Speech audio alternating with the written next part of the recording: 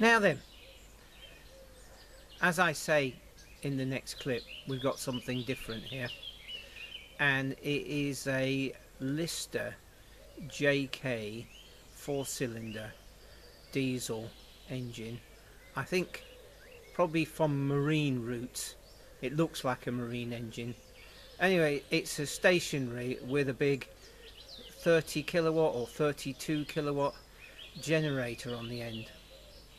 So we finally got it going, and anybody who knows about these things, some info would be wonderful, especially about the generator. So at the moment we can't get any power out of it. I suspect, well, it has been stood for a long time, so we might have to put some DC in there somewhere to get some residual magnetism going. Anyway, as I say, any info would be greatly appreciated. So let's crack on with the video. Now then, just something a bit different.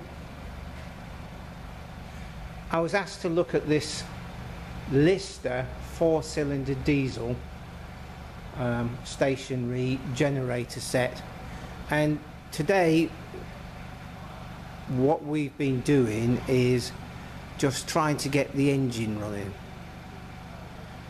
Apparently it did run about 7 years ago, and we did a lot of messing about. We got two 12-volt batteries there to get us spinning over, and it was quite difficult to get the system bled properly. And if you look up there on top of the radiator, that is the fuel supply. So we fill that with diesel from that drinks can. Anyway, it is now full and we've had it running. It took quite a lot of messing around to find out exactly what was the problem, and I'm just going to show you, just for those generator people who are interested in this sort of thing. But it's quite an old Lister 4-cylinder, and on the top there does have, let me just see, on each rocker box, if I can put here, it does have individual decompressors there, and it does have a crank handle, so you can theoretically start it with a by hand. But I'll just show you where we had the problem. We eventually found it through trial and error, because I don't know anything about these engines. So let's go and have a look.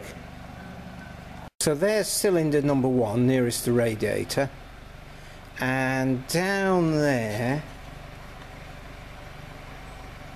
you could see the diesel pump with the 4 diesel lines, and then coming onto the front of the pump there's that big nut, and then there's a shaft which is the control of the pump, and that was seized in or very tight or something like that. So we finally got that to move, and we got it to start. So let's do a start, shall we?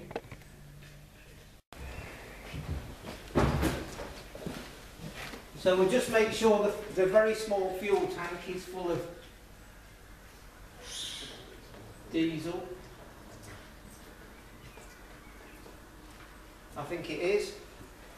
And we don't have any start, so basically you just press the solenoid with your foot. But of course, first of all, we just need to connect the battery up.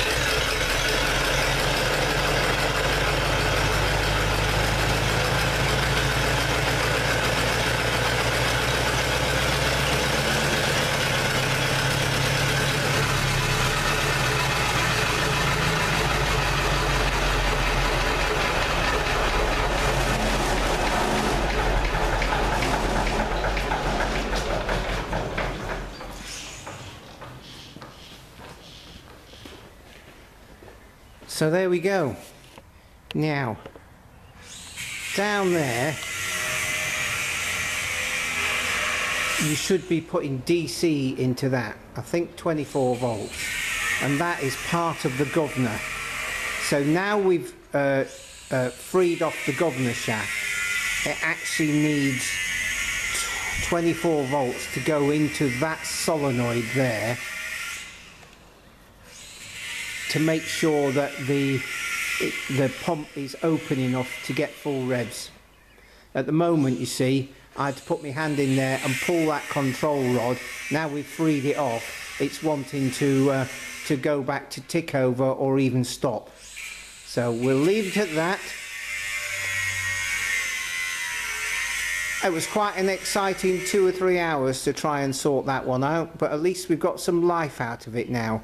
And it runs really smoothly and quite cleanly, considering it's been sat for 7, 8, 9 years, something like that. And only then it was just run for a short time. Catch up with you soon. Hope you've enjoyed this. Cheers for now.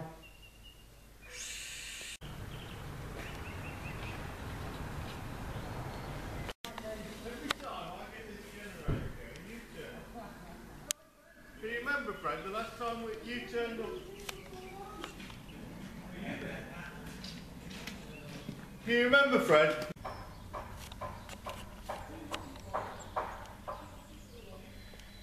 82 horsepower at 1500 revs.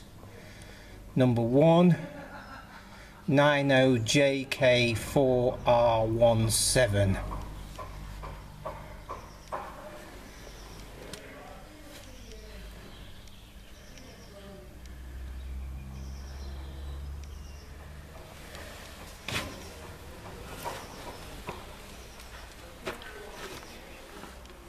Bit difficult because I'm right up against the wall here.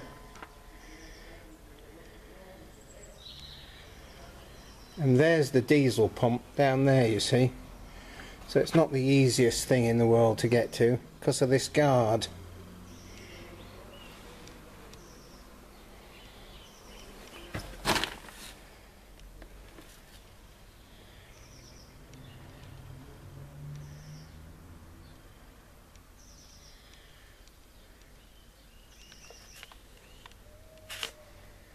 Anyway, that's just a little bit extra.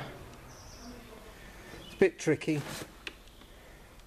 but for those Lister enthusiasts, at least it gets a bit more information.